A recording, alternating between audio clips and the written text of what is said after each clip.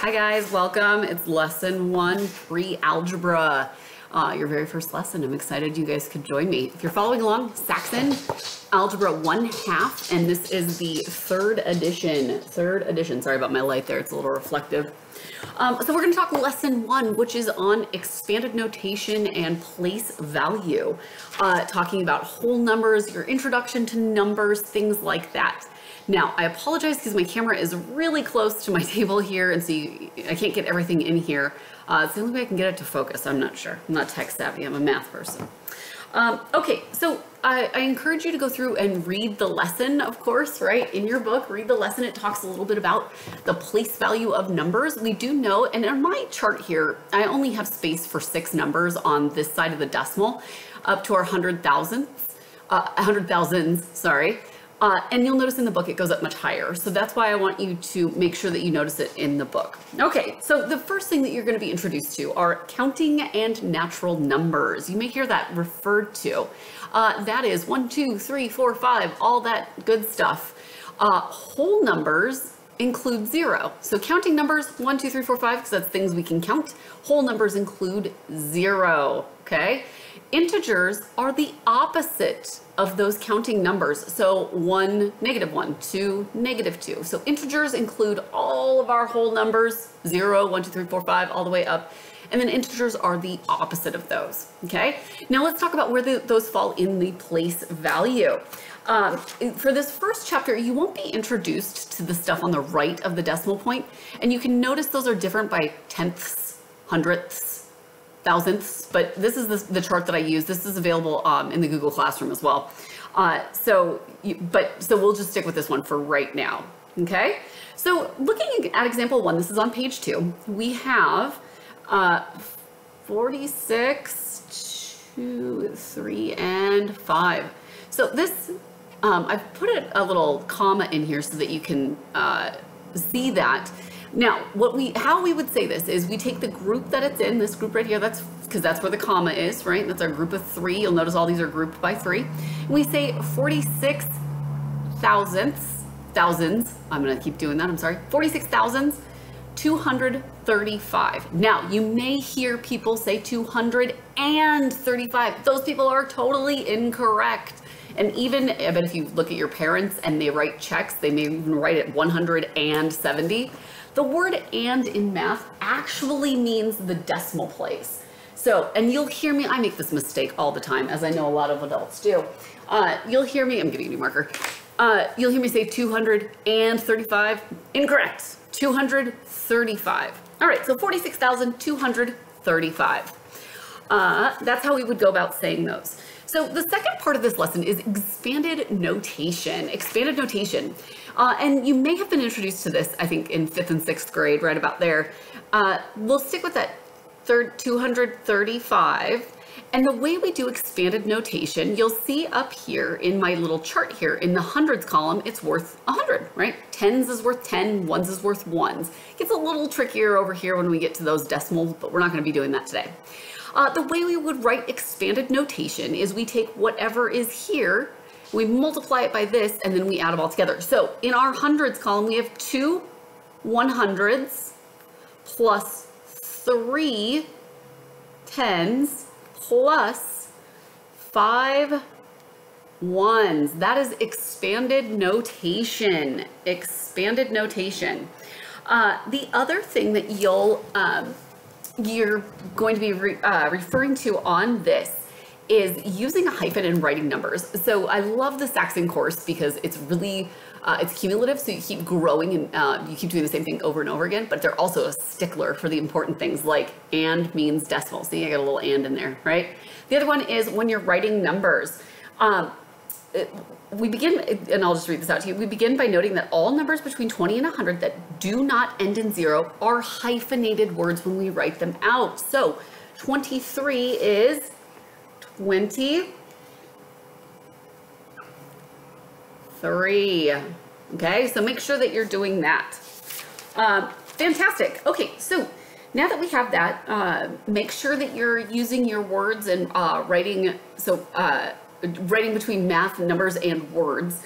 make sure you're writing that in your notebook so that you can take a peek and go back and look at your notes on your tests to spell things correctly, that you're making the right decision there. And some of those examples might be helpful to do as well.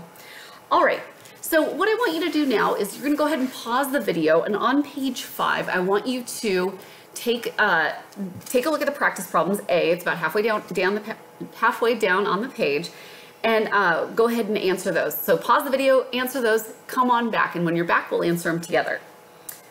Okay, so for A, in the number, let's see, 8, it helps me to write them backwards. I don't know if that helps you. 2, 5, and 1. It's asking, in the number 152068, what is the value of the 2? First, let's make sure we're saying this correctly. The comma is right here, so it's in this group here, so it's 152,068, not and. 152,068. The place value of the 2 here, it's in your thousands column, so it's your thousands, okay? That was A. Looking at B, it's asking us to write this in standard notation. We have, and I'm going to adjust here, I apologize. It takes me a little bit, not tech savvy. Not tech savvy, haha. All right, we have 6 times 1,000 plus 4 times 10 plus 3 times 1. We have that written right there. I'm going to use this lovely chart here. So we have 6 in our 1,000 column, that's up here. We have 4 in our 10 column, that's right here. And we have 3 in our ones column right here. You'll notice we're missing in the hundreds column. We don't have anything, right? That's a 0, okay? That's a 0. So the way, there's our comma right here, because our comma comes after every 3 numbers. So the way we'd say this is 6,043. 6,043. Excellent. That was B. All right, now we are going to write this number. I'll use this guy. 85020. Okay, we're gonna write this number in expanded notation. First, let's go ahead and plug that into our chart here. Okay, got that into our chart. And how many do we have in the 10,000s column? We have 8, so it's gonna be 8 times 10,000 plus 5 in the thousands chart, or thousands column. So 5 times 1,000. And when we're at 1,000, you'll sometimes see me use commas and sometimes I don't. It's a personal preference. You can use them if you want. Anything over that, you should probably, especially in an answer, use it. But as we get into some bigger math, the reason why is because it breaks things up, and so it's easier to keep things nicely aligned. But as we get into some bigger math, you may or may not do it. All right, plus, now we have nothing here, so we're gonna leave that blank. And then we have in our tens column 2, so 2 times 10. And then we have nothing in our 1 column. That is your answer. That's your answer. Good work. All right, for D, use digits to write out this number. 10,205,041,500. Let's kind of work reverse here, all right? We've got 41,500. 41,000. See, it said 41 and then it said 1,000, right? So we need our 41 to end in the thousands column. 500. 500. Now my chart here doesn't go up as high as theirs do, so that's why I wanted to start with that, okay? Now again, we have groups of 3. 1, 2, 3. 1, 2, 3. Oh, this is gonna be terrible. Let me try that again. Let's try 1, 2, 3. 2, 3. 1, 2, 3. 1, 2, and 3. So this is our, this is ones, tens, hundreds, okay? This is our thousands. Thousands.